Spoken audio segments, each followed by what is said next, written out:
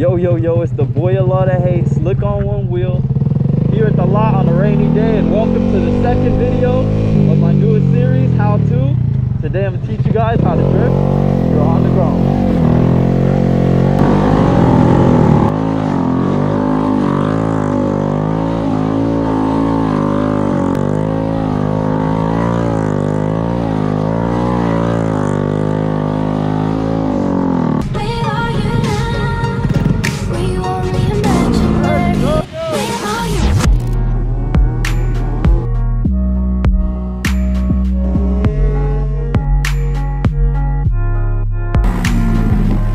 Alright you guys, so let's get into it.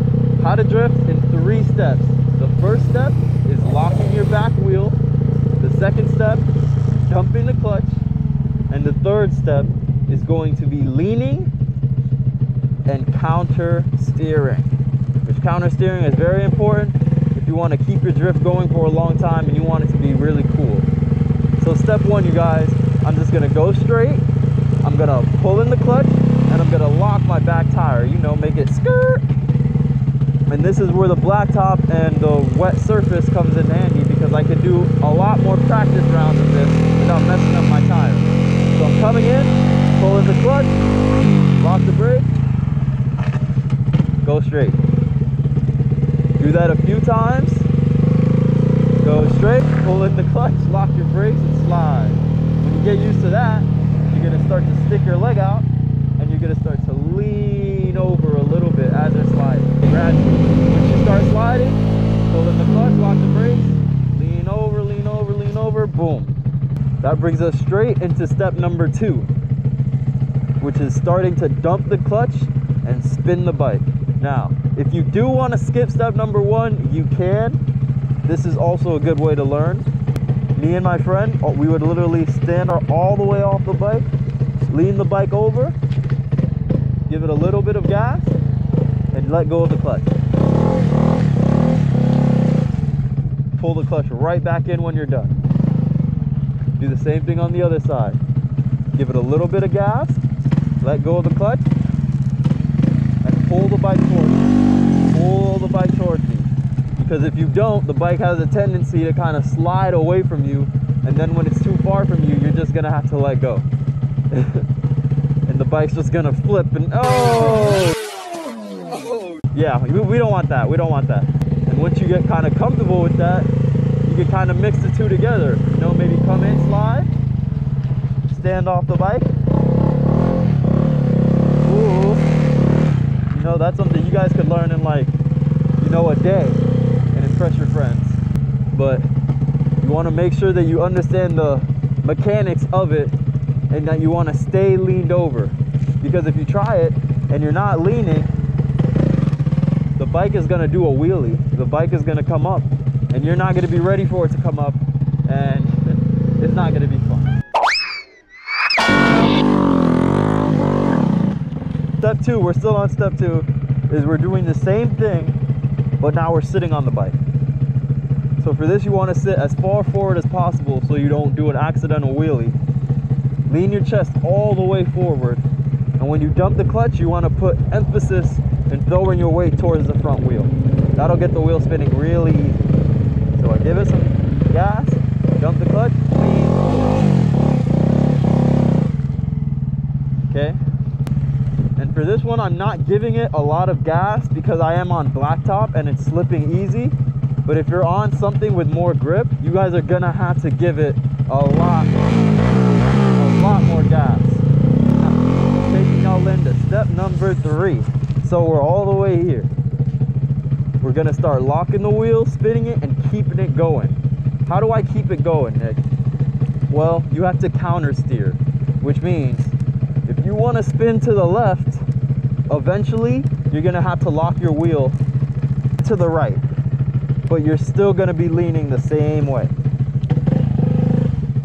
And if that concept doesn't make sense to you, all I have to do is insert the cars clip here. I'll put it simple. If you're going hard enough left, you'll find yourself turning right. Turn right to go left.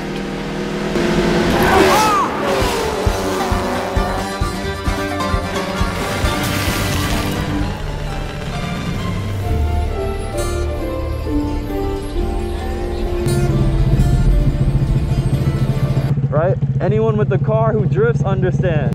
And if you guys don't counter steer, eventually you're gonna start to circle. You're gonna do another circle, you're gonna do another circle, and then you're just gonna drop the bike over.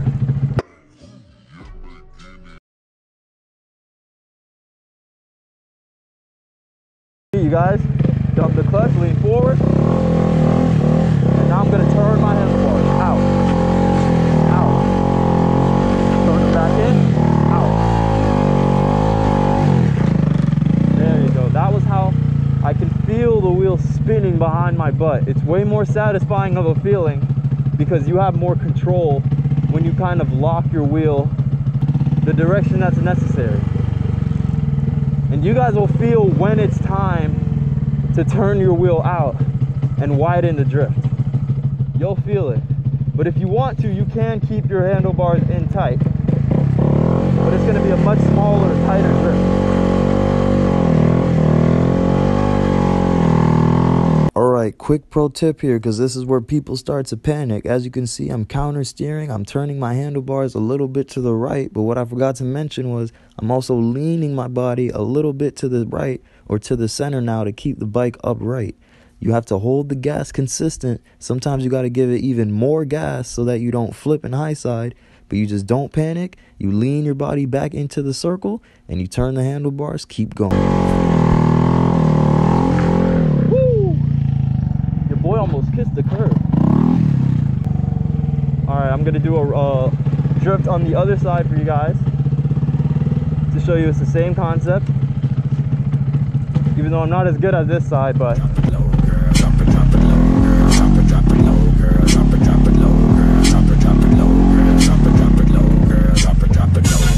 don't know why I feel so much different on the right side than the left.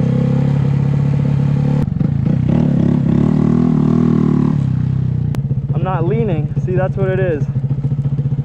If you guys aren't leaning enough, you're gonna start to fly out of the drift in full throttle. It's kind of a scary feeling, but you just follow through all the way.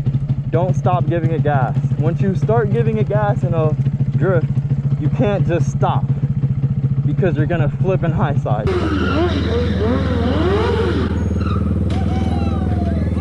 You gotta follow through smooth. Don't drop that dirt, hey, don't drop that dirt, don't drop that dirt, hey, don't drop that dirt. I got low on that one. Alright, you guys, thanks for watching. Hopefully this helped one person. If it did, that's a good day. I hope you guys are learning how to drift your mini bikes. I got a how to burn out video coming soon. Like, comment, and subscribe.